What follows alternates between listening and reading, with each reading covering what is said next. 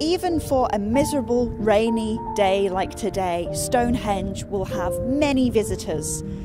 Here at Woodhenge, this is not such the case, and it's only 5 miles away. This Neolithic monument was discovered from the air, as aerial photography allowed us to see the wooden stumps of the past. I visited Wiltshire Museum to find out more. Someone from in the RAF was flying over it, and he spotted there was this circle in the crop of corn, made by little round holes, and that intrigued him. And it's the first site that was actually found through aerial photography. And what happens is the chalk is actually quite close to the surface. The soil is only about 6 inches deep. So when the corn is growing, if it's over the chalk, it doesn't have very far for the roots to go down. But if there are holes in the ground, post holes, then the roots can go down into that, and the plants can get lots more water. And when it's very dry, then of course those plants do much better. And so it's that creates that sort of shape that you can see from the air.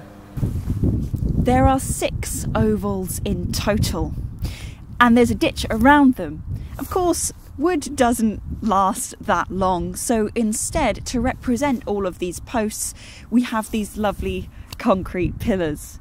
It's not the same, and it's not amazing like Stonehenge, the original stones, but it is something. What would this place have looked like, and perhaps what would it have been used for? That's a $1 million question. Yes, I thought about it. All we know as archaeologists is the size of the holes that those posts were dug into. It's just if you like, you're building a fence in your garden. But the size of them, some of them, they're absolutely massive, and we know they're oak because there are traces of the wood still there, that were still left. And so you can imagine that most of the posts could have been as tall as tree trunks. You think then of them having bark on, but maybe they had the bark taken off. Maybe they were painted. This is the sort of thing we can never get to as archaeologists, but your imagination can just run riot. Back then, the materials they had to use were pot, bone and stone, which is why all the findings from the site consisted of this. What caught my eye the most was the antler, which was used to dig out the ground, creating that ditch that surrounds the henge. There's also pottery called grooveware because of the grooves it has. 2 axe heads are also here, to which David told me one of them would have taken around 500 hours to make. But I noticed there's one in white as well. There's an axe made of chalk. Now, chalk is soft.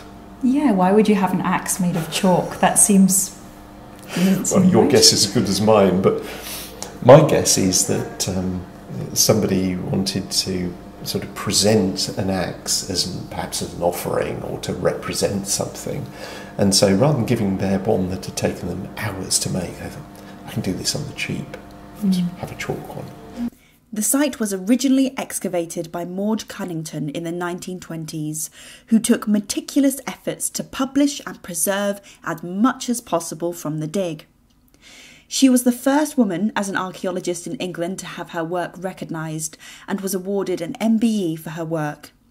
She created a colour-coded key for each stump ring on the floor plan that makes the site a lot easier to understand. But before I go, I had one final question for David.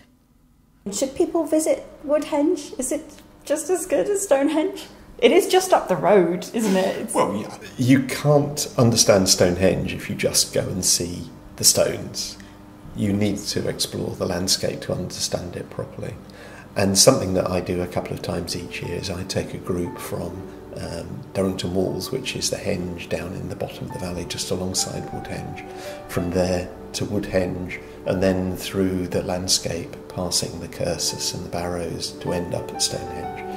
That then gives you real insight to this sacred landscape.